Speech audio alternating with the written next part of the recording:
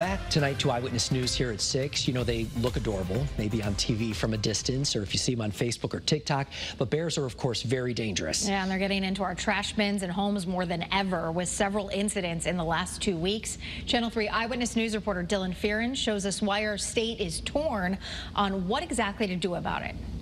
You can see their paw prints. Lexi Zilla's showing us how a family of bears have been binging on her trash, punching through garage windows, stealing a garbage bag full of salmon and deli meat. And how about this? Bringing down the bin, even with straps and metal plates to make it difficult. It does seem a little crazy that they're getting a little bit more bold, though. It keeps happening to Lexi and many others across Connecticut. Bears heading east to feast, coming into our yards, our homes, even opening freezer doors. It's shocking, bizarre, and dangerous. Don't leave your doors open. I mean, they're bears. They're hungry, so I get it. It's scary. They're getting more aggressive. Jenny Dixon says the black bear population has nearly doubled over the last several years. She's the Wildlife Division Director for DEEP, concerned about recent incidents in Simsbury and Burlington.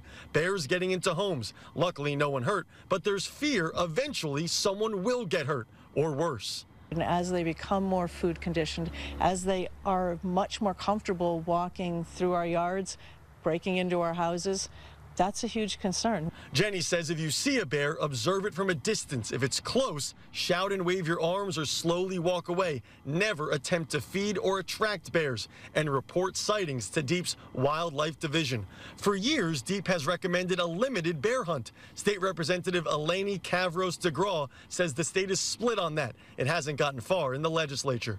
There are a lot of people who disagree with the hunt, as many that agree with the hunt. And the reality is we need people to not put their garbage cans out until the morning of. We need people to eliminate as many food sources, clean off their grills, take down their bird feeders, because that's how we're really going to keep people safe. There are several states in the Northeast that allow some sort of bear hunt. New Jersey, New York, Pennsylvania, Massachusetts, Maine, Vermont, and New Hampshire. If a bear somehow ends up in your house, call your local police. In Burlington, Dylan Fearon, Channel 3 Eyewitness News.